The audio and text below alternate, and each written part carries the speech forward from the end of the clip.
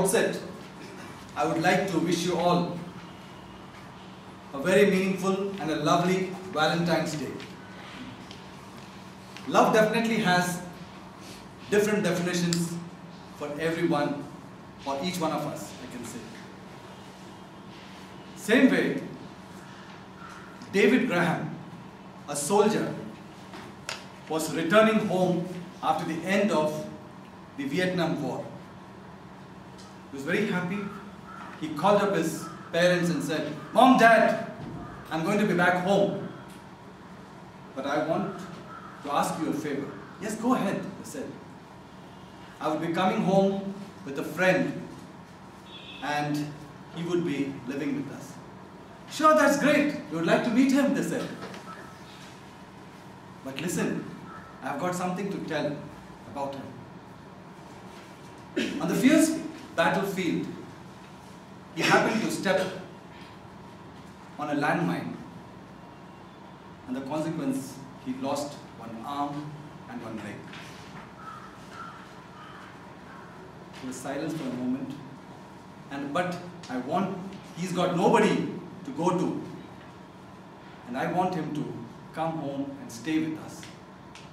There was a long pause between both the parties, and then the father said, "Son, do you know the consequences of it? A person with such a big handicap will be a real burden to us. We have our own life to take care of. And where are you creating more problems for us? You just forget about him for some time.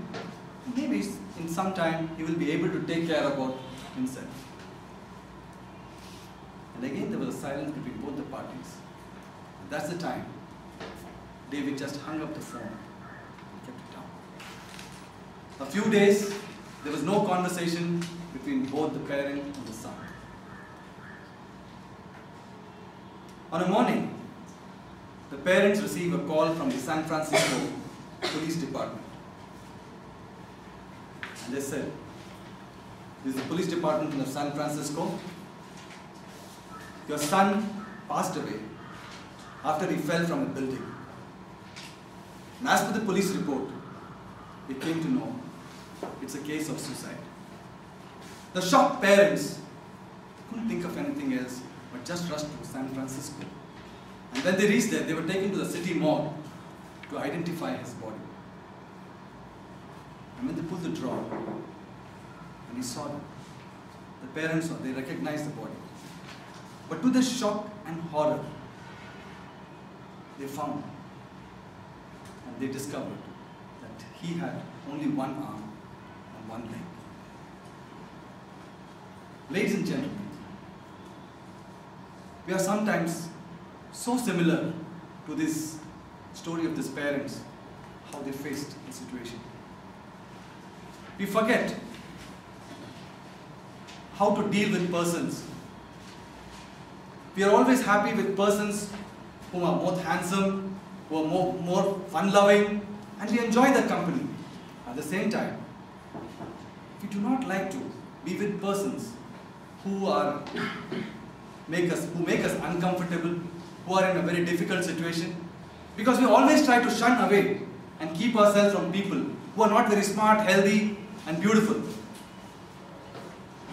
But remember, there is a being above who loves each one of us in spite of our shortcomings, in spite of the mess that we are always in. We are living in a globalized economy where everything is commodified and tagged with the price tag, where even today love is marketed and showcased. It's very awkward situation that we are moving into. But then, just a moment to introspect. Do we need somebody to remind us the birthdays, anniversaries, the Father's Day, the Mother's Day? Or are we so tongue-tied that we have no guts to greet each other with a smile?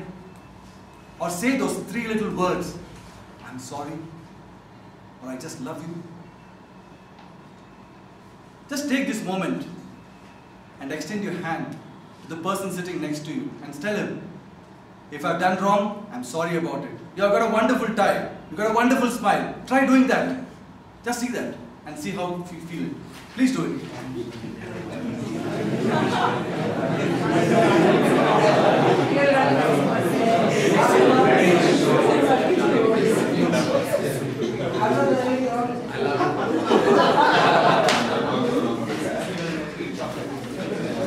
Yeah, thank you, friends.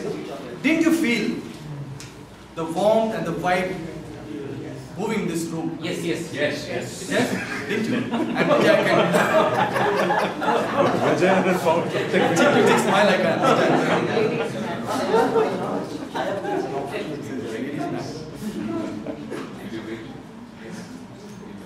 See, we need not do. We are living in a virtual world, but we are slowly trying to cut ourselves from that human relationship.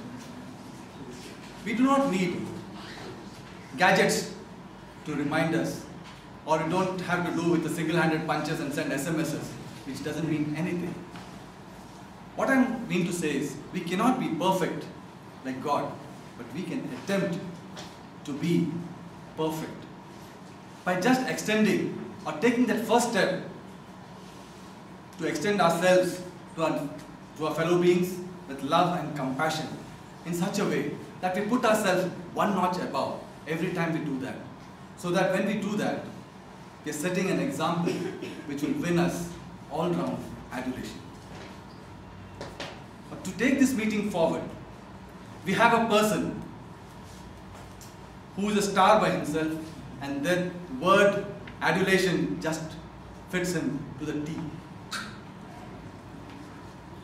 Now, to the list of achievements, I'll have to read out.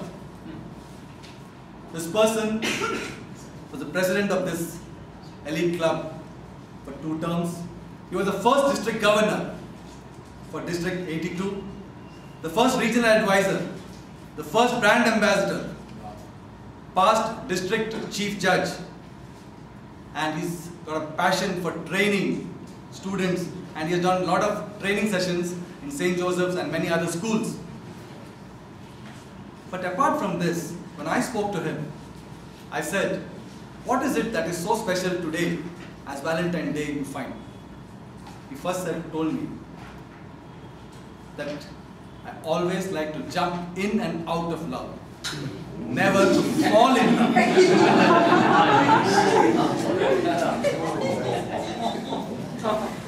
Because of that, I'm really, he gave a testimony.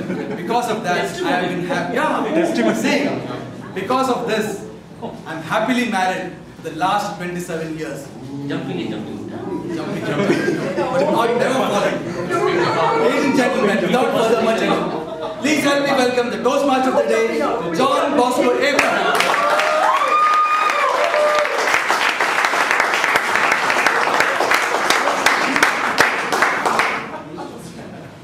Dear John, how I hate to write. Dear John, let me make it clear tonight that my love for you has died away. I can't sit on you long, for tonight I wed another. Dear John. Hello, Toastmasters.